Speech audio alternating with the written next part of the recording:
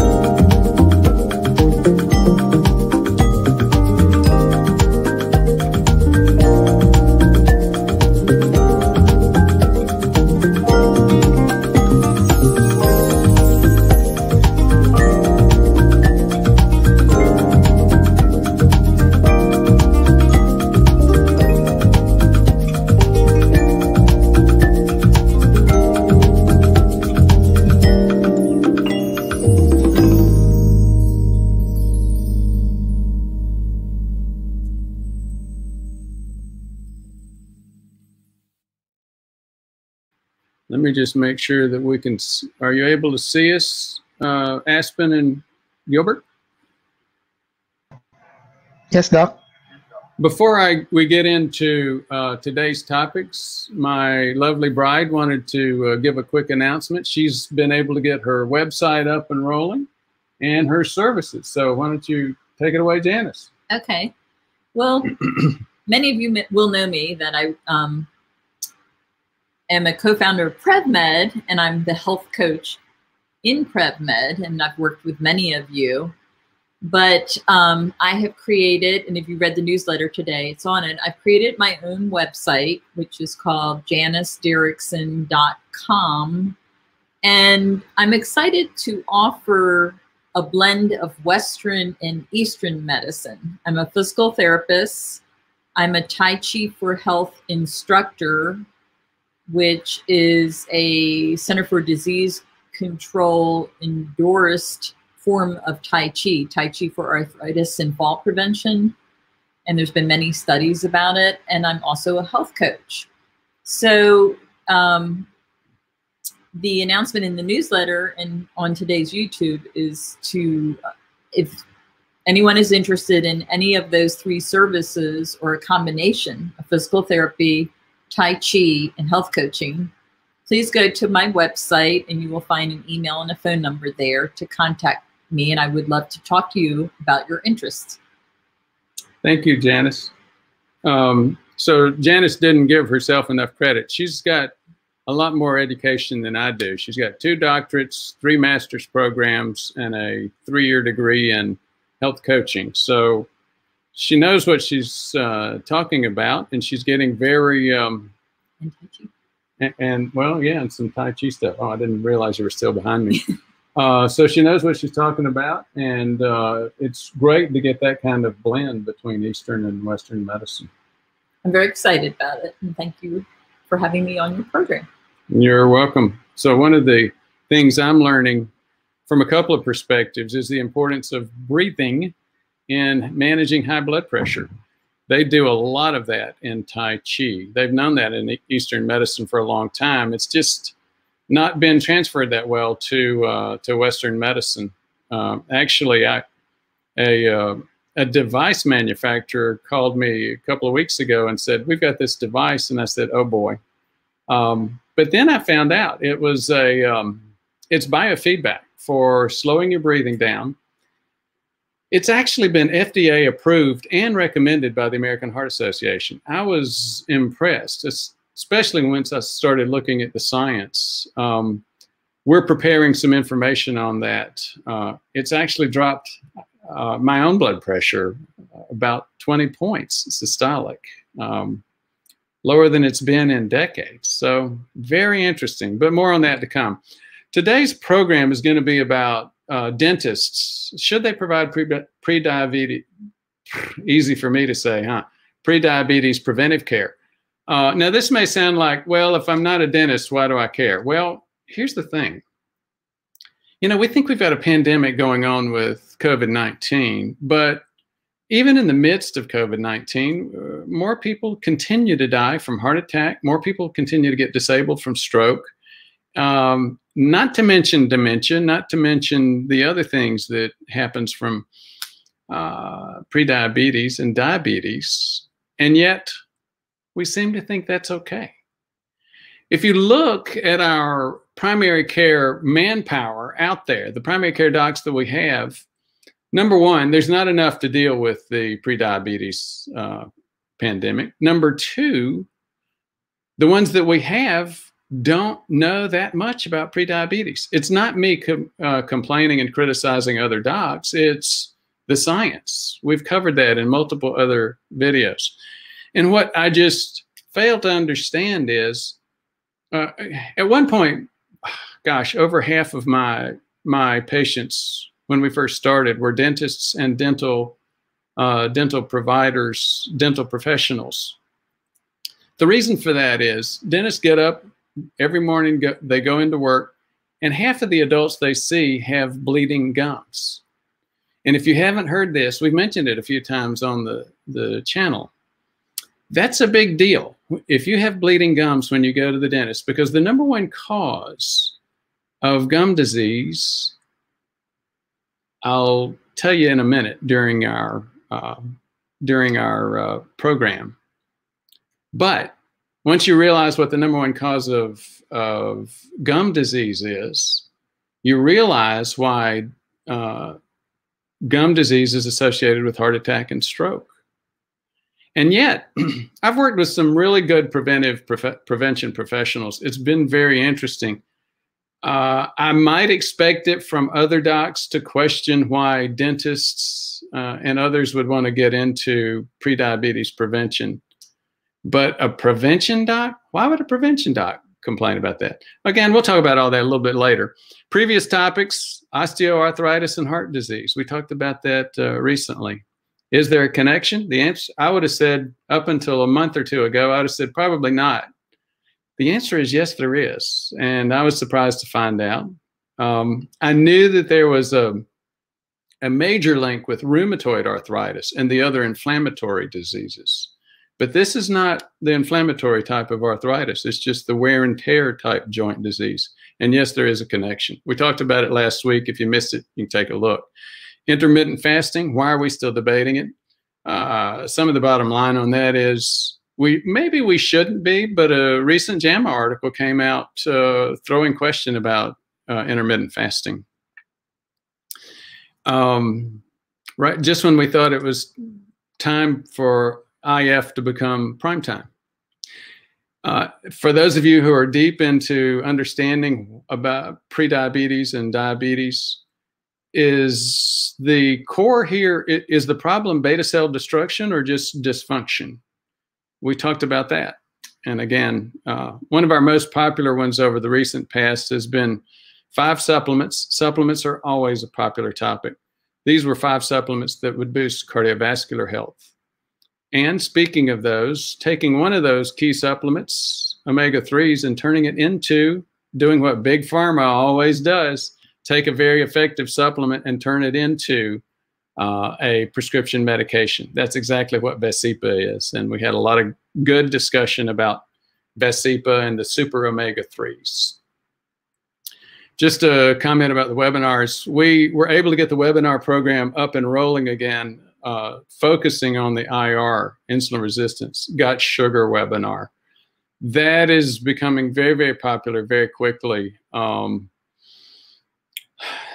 We're talking about how to make the full webinar series available to people in the gold and platinum subscription programs. Online courses are continuing to pick up. Our most popular online course from day one has been the cardiovascular inflammation course, but now the insulin resistance course is starting to really pick up. A lot of interest, a lot of positive feedback regarding that. And again, any of these you can access through our website. Our website, we'll talk about that in a minute too. Speaking of the memberships, Michelle, Janice, JR have been doing a lot of work on the subscription programs, very, very popular. And we're going to be adding a third level, the platinum membership. That's similar to what people that have gotten the $2,100 program in the past, but it provides some significant extra benefit. The book, I'm so pleased to announce that we've gotten the book to the publisher, and he tells us he thinks it'll be about 4 weeks. So we're going to start putting some information out to help generate some interest, help create more of a rollout effect. I think next week Chris will have us some information on an article about stress tests. It came from the Washington Post. So the title of the book is going to be Prevention Secrets or Prevention Myths. What a stress test can't, or why a stress test can't predict a heart attack, and the tests that can. So obviously the poster boy for that is Tim Russert. He was managing his blood pressure. He was continuing to gain his midsection, but he was exercising a lot of treadmill work. It had to adjust his blood pressure medications. They got a little bit nervous about what was going on with him. He and his doctor decided to do a stress test. It was done like March or April, passed it with flying colors. He said, you know, he was very glad to hear that he was okay and not at risk. And he died from a heart attack at work a couple of months later. So we tell that story, but then we go way deep into the science of why that's such a common story. Everybody I've asked so far knows somebody or has heard of somebody that died from a heart attack after having a negative stress test. Again, there's clear scientific reasons behind it. We go into that. And more importantly, it's not that we're bashing on stress tests. It's that we're saying there are better options available. There's good uses for stress tests. They help us understand our endurance, a lot of good things about our body, but people use them wrongly. Maybe that's the right word.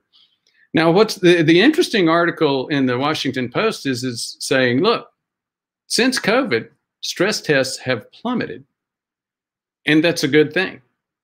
So he's coming from the same perspective that I'm coming from. It's one of their medical, it's a physician medical staff writer for them, or a medical editorial writer. And then he goes in and starts talking about a couple of the articles, recent articles that we've covered in this channel, like the ischemia article, which showed that, you know what, bypass grafts don't prevent heart attacks. And I think it was the PROMISE study, which again showed that, I believe that was the one showing that stents didn't prevent heart attacks. So basically what they're saying is, look, lifestyle is important. There are better ways to predict heart attack and stroke risk. And let's focus on those. And the whole question that permeates through that article is, if stress tests were such an important, reliable indicator of something as important as a heart attack, why have they decreased so much during COVID? So I mentioned the website a little bit earlier. We've gone from, what, 300 visits per month less than a year ago to over 6,000 visits per month now, and continuing to climb. Sam's working through some technical challenges causing a little bit of slowness on the website, and I think as he continues to fix that, we'll continue to get growth in that space. So take a look. If you haven't been to the website, you'll see why a lot of people are starting to visit it. It has to do with things like looking at the services that we offer. The courses, the online courses, the webinars are a big draw, but the content is perhaps the biggest draw. So if you look at the content that we present on this channel and think about, okay, you know, sometimes it's kind of Brewer doesn't talk right. Sometimes it's not so easy to follow the verbal. We're getting it all in writing right there on the website. So, speaking of understanding, we're going to start doing a little bit of a series on health literacy. And why are we doing that? Well, because you guys need to start thinking about, if you can understand the stuff that we cover on this channel, there's not a lot of people, especially in the baby boomer category, the baby boomer demographic, that can understand. In fact, look at this. Health literacy skills of U.S. adults by age group. And the group that has the lowest health literacy is 65 and older. That's obviously the group that needs the most, because that's the group that has high blood pressure, prediabetes, all of the problems that we deal with. So you need to begin to realize that if you can keep up with this channel, you're clearly not your typical baby boomer in terms of healthcare literacy. I've had several conversations over the past week with patients and with other folks who said, yeah, you know what, I have referred so many people to you, and it's sometimes like banging your head against a wall, helping people understand the importance of what we're talking about. These hidden diseases, these hidden problems like prediabetes, where you have no symptoms, but it's burning your tissues. So we'll go hopefully quickly through some of this.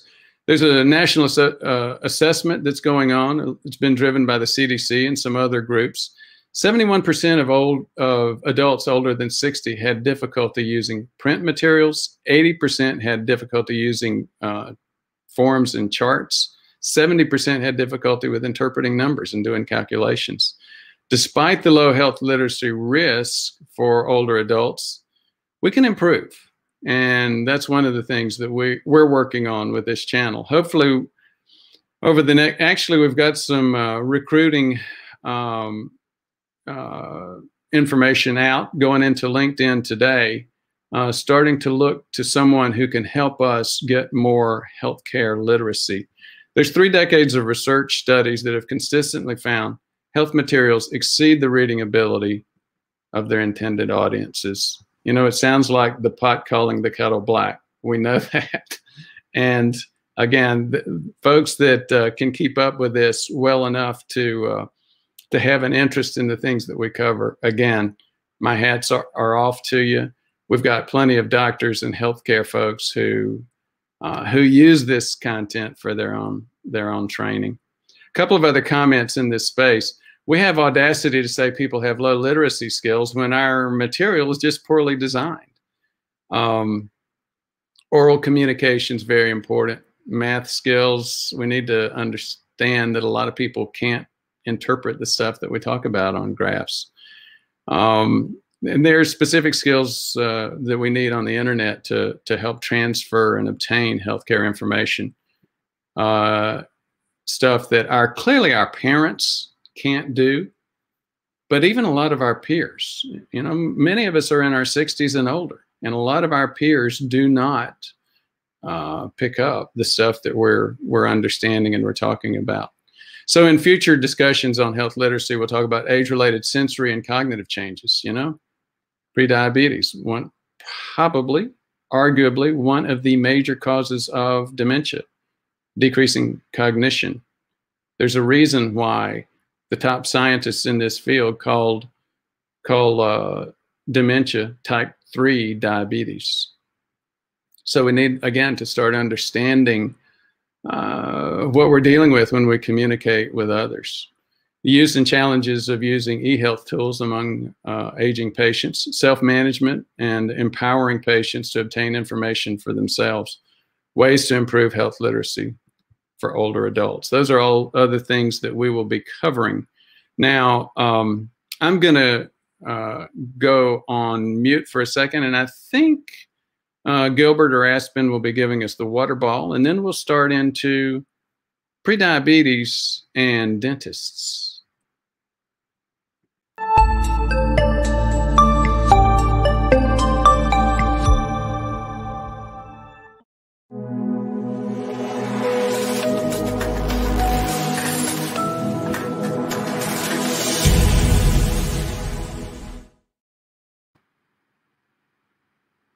So thank you, guys.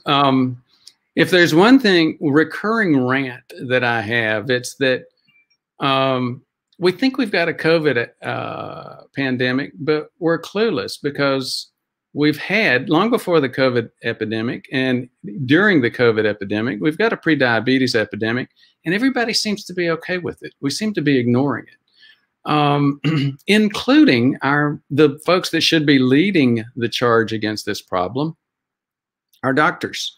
And quite often the rant sounds like it's turning into a criticism of docs again. You know, here's the thing. Docs, I've spent a lifetime recruiting and managing doctors. They're just like everybody else. Most of them are really good people, and they continue to respond to their environment. Docs tend to blame some of the problems in detecting and managing prediabetes on insurance companies and patients.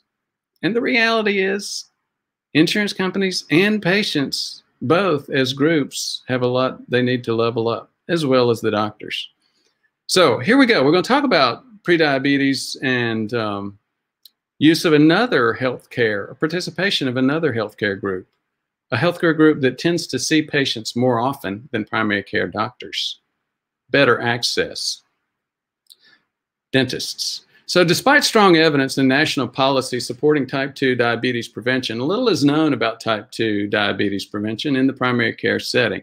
I would add editorially that we do know that it's not good. This article is the National Survey of Primary Care Physicians' Knowledge, Practices, and Perceptions about Diabetes, Prediabetes. So you'll see the term PCP, Primary Care Physician.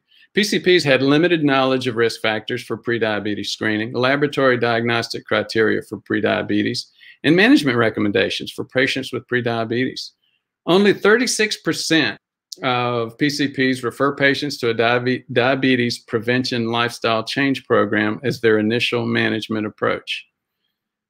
43% discuss metformin immediately. So in other words, you know, as is typical, they go straight to the prescription pad. Sure, medications are very appropriate, but their lifestyle is 3 times more important. I mean, we've covered that research, that science multiple times. PCPs believe that barriers to type 2 diabetes prevention are both at the individual level. In other words, well, I told the patient to lose weight and he didn't. Well, it's not that simple. And at the system level as well, lack of weight loss resources. PCPs blame the problem on patients and insurance companies. So if you look at this infographic here from Helio, 8% of primary care docs in a survey knew that the ADA recommended a minimum weight loss of 7%. 25% may be identifying patients as having prediabetes when they actually have diabetes. And we see that a lot. And it wasn't covered in that survey, but as you know, we see it time and time again each month on this YouTube channel and with the practice that quite often docs tell patients, you're fine, I checked your A1C and you don't have a problem. Or more often, much more often, they say, you're fine, I checked your fasting glucose. And the patient had full-blown diabetes.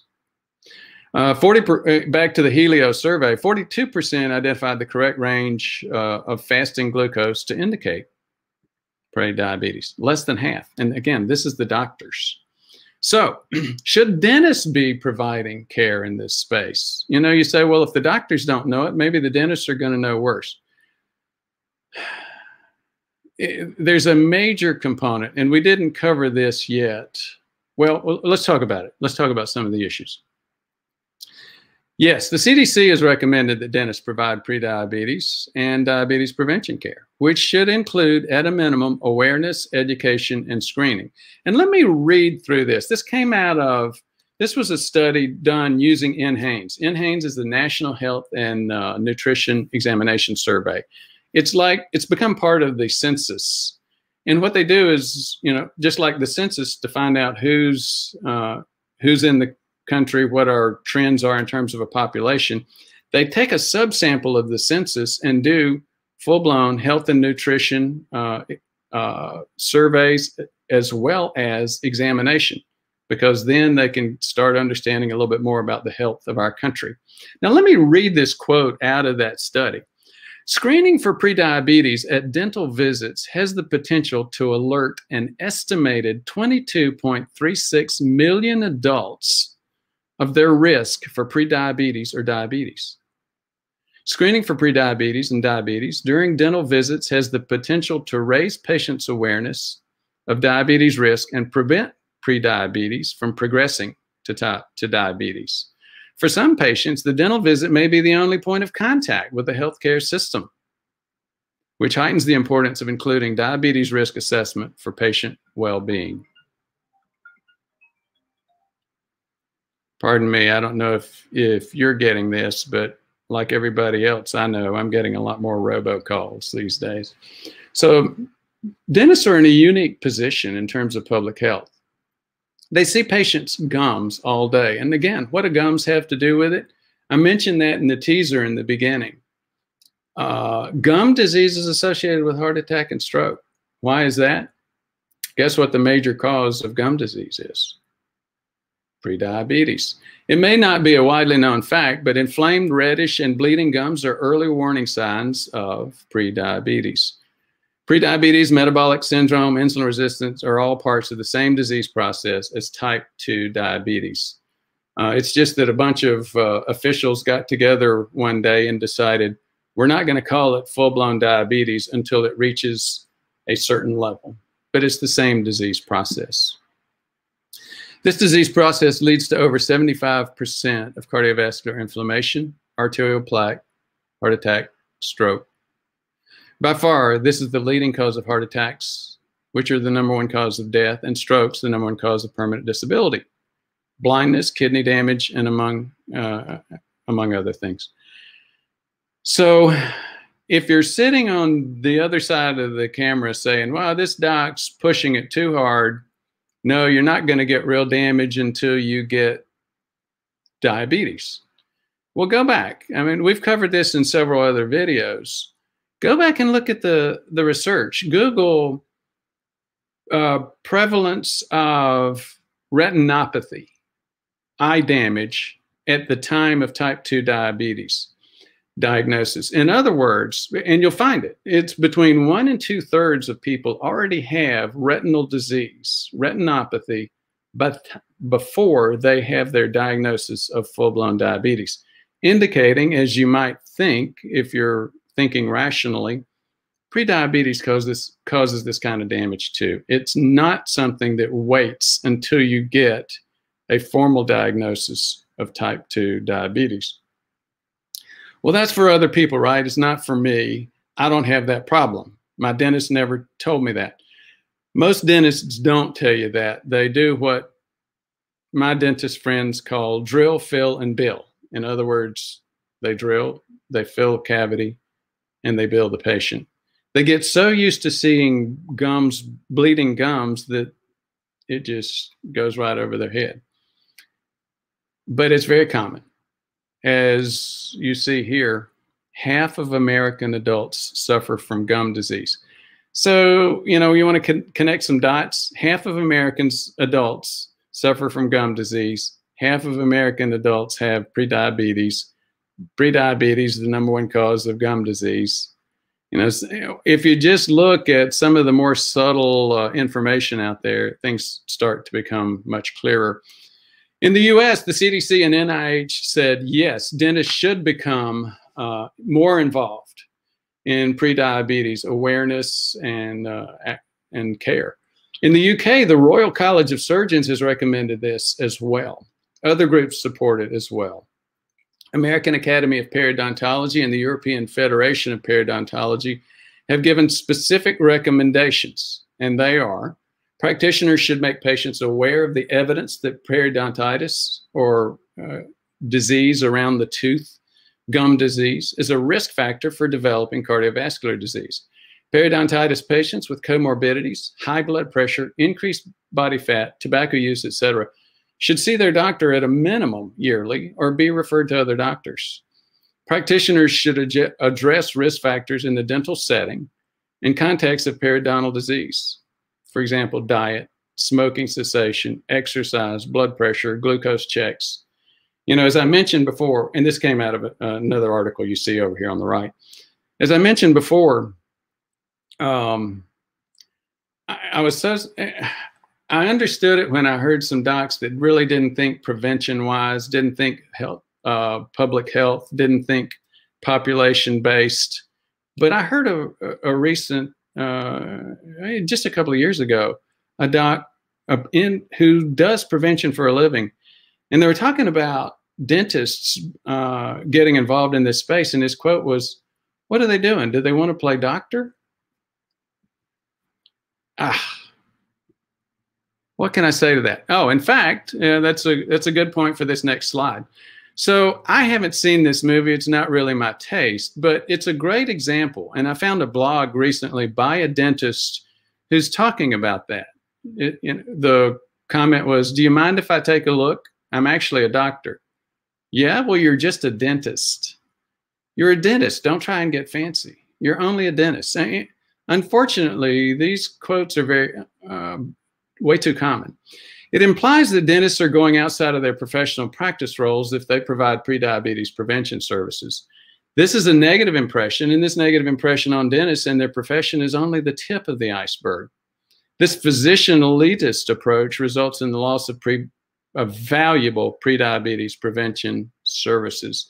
As I mentioned on the last slide, as in 22 million American adults not finding out that they have prediabetes. You know, there's just so many chunks, and this is one of the biggest ones, where adults are not finding out about this problem. So next week, we'll discuss resources and specific programs that could help dentists in prediabetes management. What we will do next, I believe we have a little quote from, or a little clip from that movie.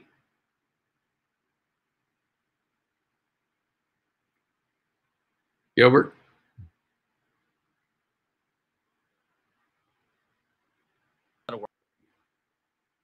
Thanks, guys. So again, if you will give us the water bottle in the next transition, we'll transition into Q&A now.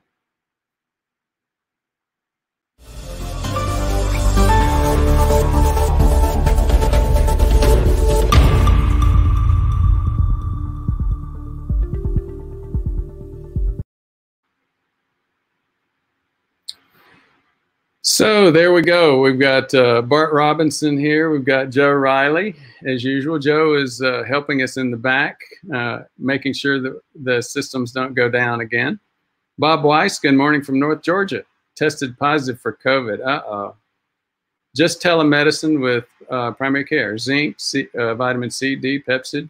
You are spot on. Thank you so much, Bob. And thanks for sharing that with us, and continue to hang in there. Keep doing the right stuff. I have been. Zinc CD, and I did not get it. Well, good. Amer Al-Gayer. Hi from Germany. Hello, Amer. Thanks for joining us.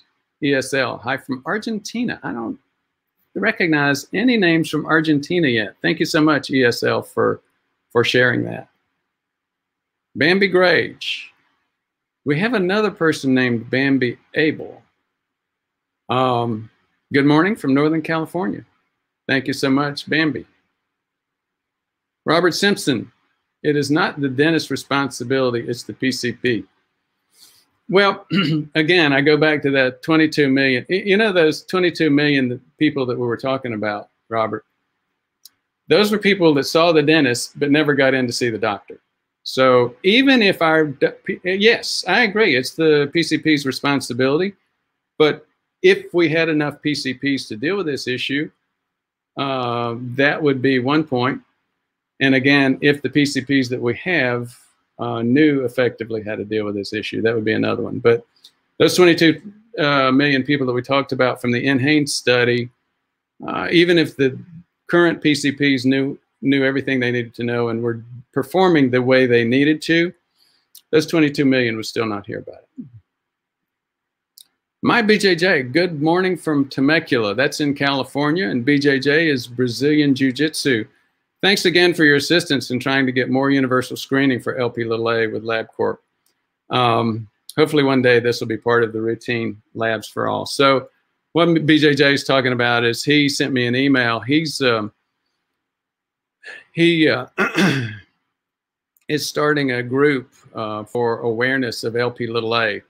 You may remember, those of you who have it especially probably do, Lp(a) is something that very few labs test for. Quest didn't do it until they bought CHL, Cleveland Health Labs, and LabCorp doesn't include it in their basic screening either. Now, that's a problem. It reflects what's going on in the medical community. They didn't know how to deal with Lp(a). Lp(a) does respond to niacin in most cases, but then there were some studies that said, well, maybe it still doesn't help. The reality is it does. There's clearly evidence that it does, but we'll get into that argument some other time. Excuse me. The point is, it became much more well known when Bob Harper, the trainer for The Biggest Loser, announced that his heart attack happened because of Lp(a), which he got from his mom. And there are a ton of families out there who have Lp(a) passing through their family. Lp(a) is simply a genetic variation of LDL. We can talk about it more later. The other final comment I'll make, though, is that the other reason that it's come to light, again, 3 or 4 years ago, Bob Harper announced his heart attack was due to it. Young, obviously, or apparently very healthy, and a heart attack. Lp(a). There's now been some major progress in terms of other types of treatment. There are new drugs called antisense drugs. Basically what they do, they go into the, speaking of health literacy, we'll go into a little bit of our, one of our geeky bunny holes. The antisense drugs go into the mechanisms of our genetics. You know how you have the DNA in the cell, the DNA replicates, then you get a thing called messenger RNA, and then RNA that's used as a template to create the proteins. Well, with all of these templates and mirror images going on, if you create one of those mirror images, you can stop that process. And that's exactly what the antisense drugs are. They have shown incredible impact on Lp(a) values. We reported on that, gosh, a couple of months ago, recent article coming out of the New England Journal. Is it ready for prime time in terms of the antisense drugs being available? Not yet. Do we have plenty of folks that have shared? Yes, for example, we talked about Joe. Joe shared several times on the channel, and Joe's had world-class level Lp(a)s. So thank you, BJJ. Oh, thank you for the super chat button and the reminder to others. Go ahead and hit the like button. We don't have as many people today. We've got about 50 on right now. The reason is, and I'm not surprised, people just tend not to care about dentists and their participation in prediabetes dealing with this problem. So again, if you can help like it, you can help get more information out there, it would be greatly appreciated. Okay, Chuck. Hey, good morning, Doc. Do you have any thoughts or resources in coaching older relatives on type 3 diabetes? It can be a touchy subject. Actually, we do. As you may or may not know, we were a full service provider for Dale Bredeson's group for a couple of years. We still do a significant amount of that work. Janice, for example, is the only person that I know that is certified to do the MOCA. MOCA is an acronym, stands for Montreal Cognitive Assessment. Don't want to get too political here, but you may remember our president has had a couple of MOCA exams and has tweeted and gone on interviews about getting perfect or near perfect scores on his MOCA exams. No comment about that or about about any of that space. I don't like to get into to politics.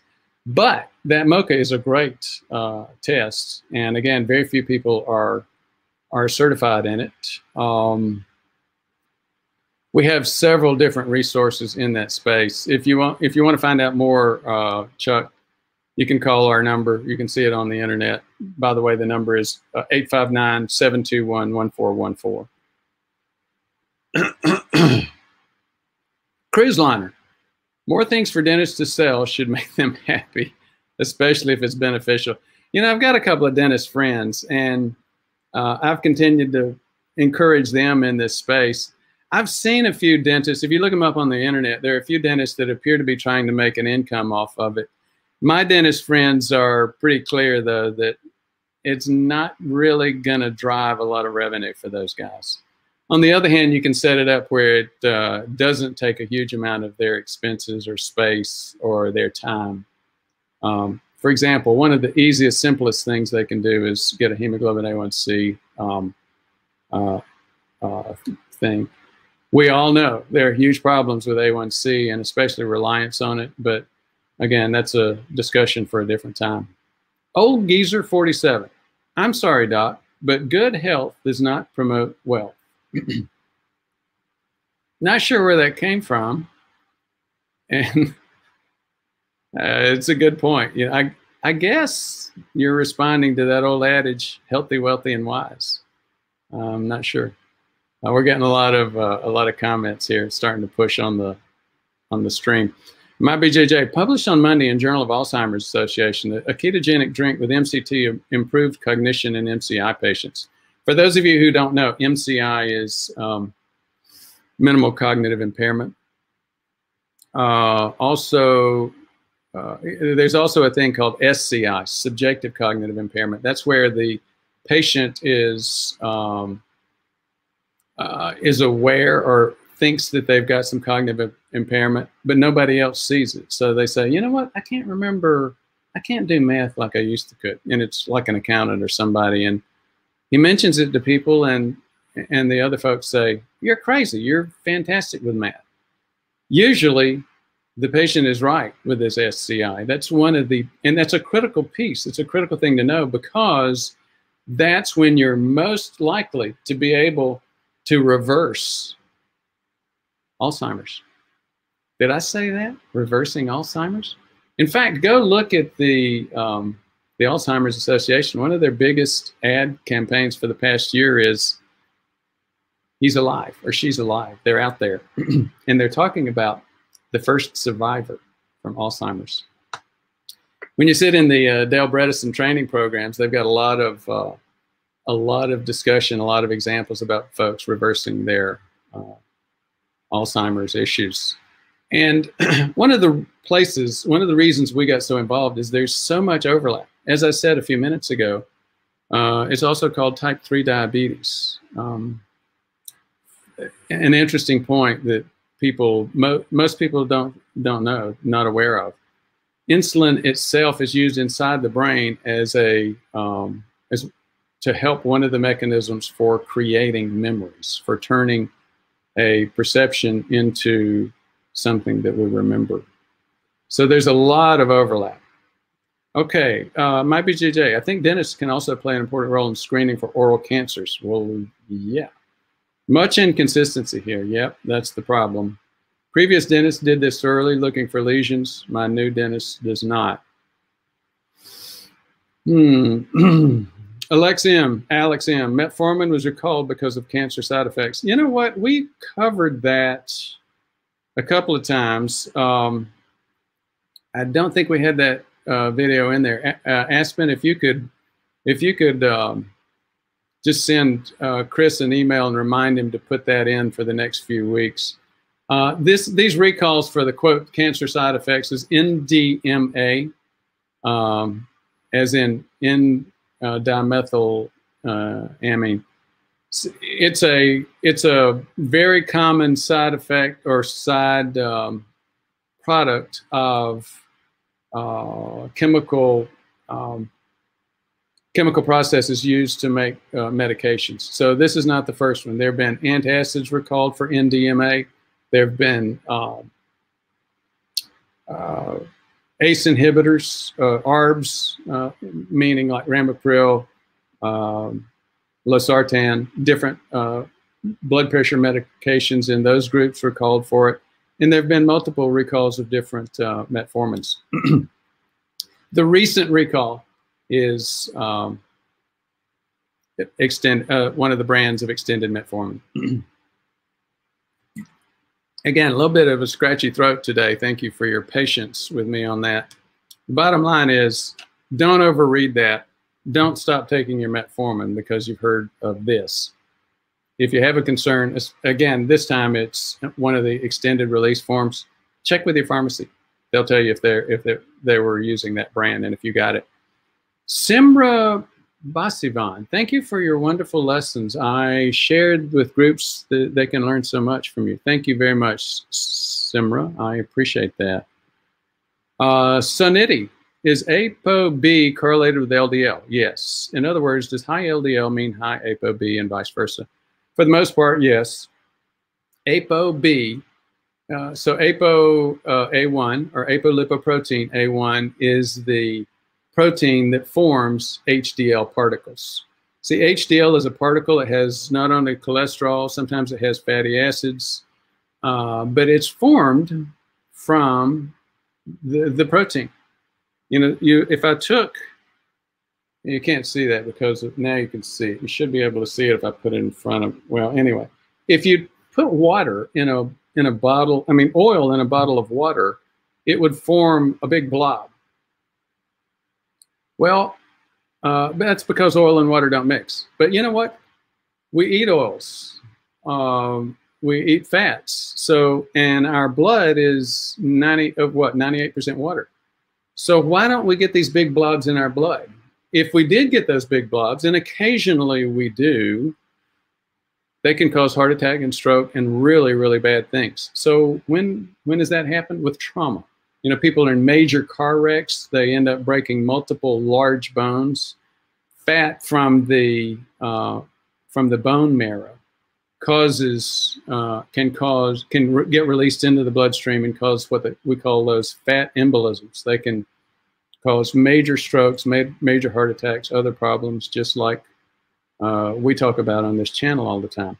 Why did I go down that bunny hole? Because that's nature's way. That's our body's way of preventing that from happening. It makes proteins.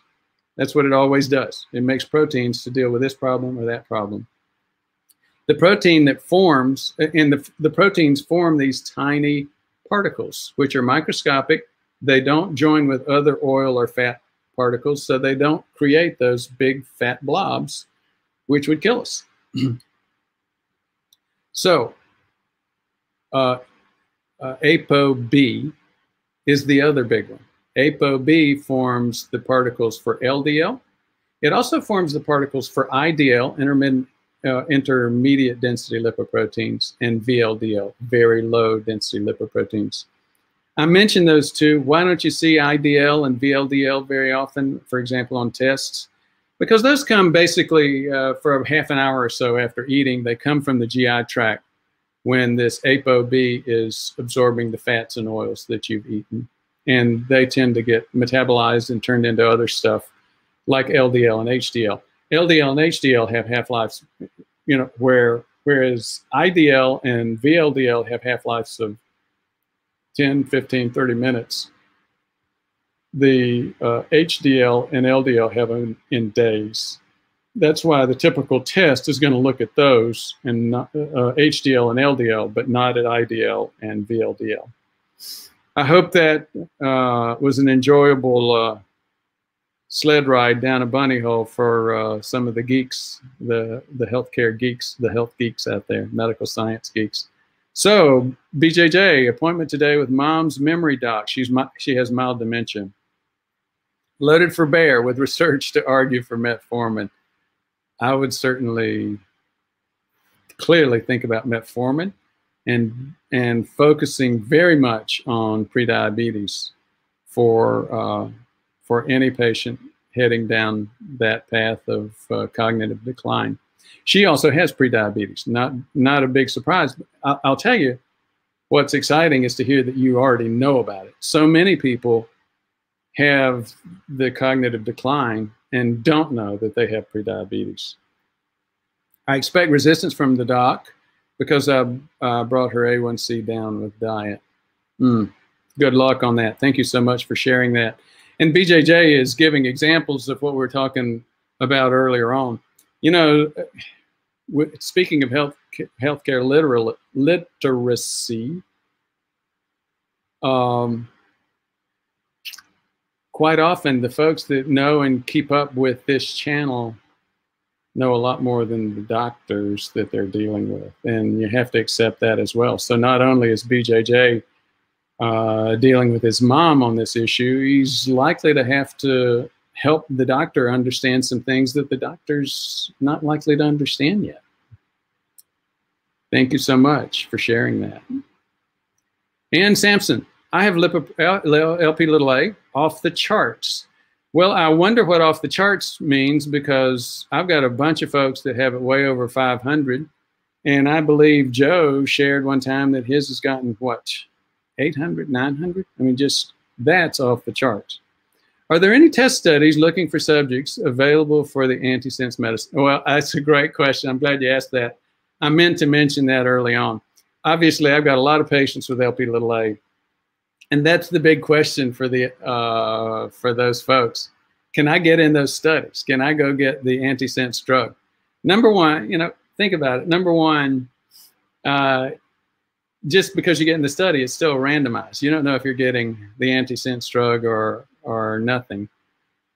The bigger point, though, is I'm not aware of any study. I've had a couple of patients that found a whole bunch of them, made other people aware of them, tried to get into them, and they couldn't find any that were taking new patients at this point. John Tocho, thank you so much for that comment. Thank you for another excellent session. Vinu Gopal, is being vegan good for your health? You know, just like I don't like to wade into politics, I don't like to wade into this debate about diet. But here's the thing. Way over half of us, and by the time we're age 60, way over half of us can't metabolize carbohydrates very well. So that's what's dangerous, eating carbohydrates if you have prediabetes. And a lot of people, as we mentioned, have full-blown diabetes, and they didn't know it, their doctor didn't know it. So for those people, eating carbs is going to burn their arteries. Now, why did I go there about carbs? You asked about vegan. Obviously, in your typical vegan diet, it's easier to eat carbs, access carbs. But I will say this. I've done it for demonstration purposes. You can go completely keto, as in extremely low carb, on a vegan diet. You just get most of your calories from oils like olive oil, the most popular one, but there are also other oils like avocado oil and others. So I'm a little bit less concerned. I know a lot of people have focused on vegan versus animal or carnivore, and you know, for the vegan, a lot of times it's for ethical reasons or belief reasons or whatever, and that's fine. But again, you need to know if you can metabolize carbs before you eat a whole bunch of them. And if you need or want to stay vegan or plant-based, then just know that you've got work to do in that space. Thank you. Great question. MB, what do you think of the guided biofilm therapy? That's not ringing any bells. It uses air polishing to clean teeth. Oh, okay. And soft tissue sub and supragingivally in a very minimally invasive way. Have you heard of it? No, I haven't. I think that's very interesting. Very interesting, and I don't have an opinion on that. I'll have to ask some of my dentist friends. Farouk Farr, I haven't heard from you in quite a while, Farouk. Farouk is, oh, gosh, pardon my American viewpoint. I think it's in Iran. And one of his, I think, cousin died, a very young cousin died early on in the COVID outbreak. I think Farouk is a healthcare professional and has shared a lot with us. My doctor said I have no problems regarding my phone sugar. After watching Dr. B, I asked for an OGTT. When I hit, I'm sorry, I don't mean to laugh, but I hear this. This happens so many times. My doctor said I had no problems. I asked for an OGTT. I hit 220, full-blown diabetes. Thank you, Dr. B. Thank you so much, Farouk, for sharing that. And it's, you know, typically when patients have that, originally I used to be very concerned because, you know, anytime you hit 200 or above, you hit one of the major and most common criteria for full-blown diabetes. And patients, and there's some argument. There are some people who say, oh, that's crazy. Actually, even some doctors would say these tests are, quote, rigged to fail. That's what John Lorscheider's doc said. And you still don't have a problem. And then John went to see his ophthalmologist a week later, and the ophthalmologist said, oh, yeah, you do. You've got eye disease, diabetic eye disease.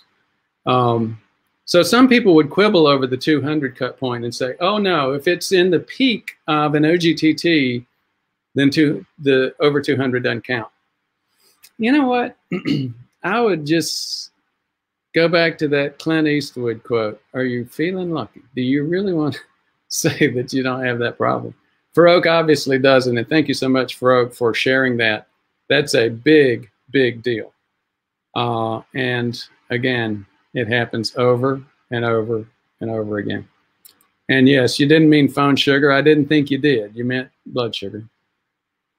My BJJ ApoB correlates with LDL-P particles, but I believe there can be a discordance between LDL-C mass and ApoB, particularly if an individual has high and small LDL-P.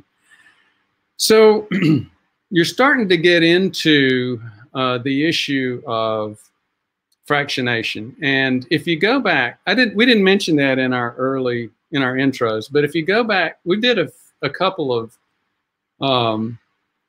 videos, YouTube lives on triglyceride over HDL. And in those, we actually showed some fractionation charts. I try to go find those, but when I do, you know, I shouldn't go for trying to find something on my desktop on my computer while we're presenting. The bottom line is it gets way deep into this whole question of mass, fractionation, particle count, etc. The bottom line is we tend to get a shift to the left or a shift towards the smaller, denser, more dangerous LDL particles. Again, guess what? From prediabetes to diabetes.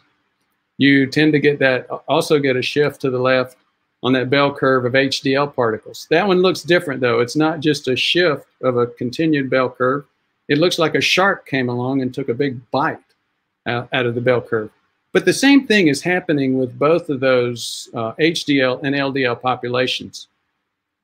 What's going on is the lipase that's out there or in our bodies, there are several different versions of it. Some peripheral lipase out in the body fat areas, some lipase in our liver. Bottom line is, though, that fatty acids are transferring into those large, fluffy LDL and HDL, the ones that we want to have when we have a sugar problem. When those transfer into there and they go back to the liver metabolizes those. It burns them up. And it burns up the large, fluffy HDL and the large, fluffy LDL as it burns up the fatty acids that they contain. So again, a very clear marker within the lipid fractionation or cholesterol fractionation point showing whether or not you have prediabetes, carb metabolism problems. If you have deeper questions about that, obviously it's a lot easier once you start seeing the actual bell curves and the actual pictures. And that's on the, again, it was about a month ago. Thank you, it was a good point, BJJ. And Sampson, been on keto, very low carbs for a year. Having an OGTT, do you carb load 150 grams for 2 or 3 days before the test? I recommend it, but we'll talk about it for just a minute. Heard both numbers, or does it matter? Yes. So you get what you prepare for. So if you want to know what kind of shape your body is in, or would be in if you were using the standard American diet with the high carbs, then yes, go ahead and load it for a couple of days. There's another reason to go ahead and carb load for a couple of days for this, and that is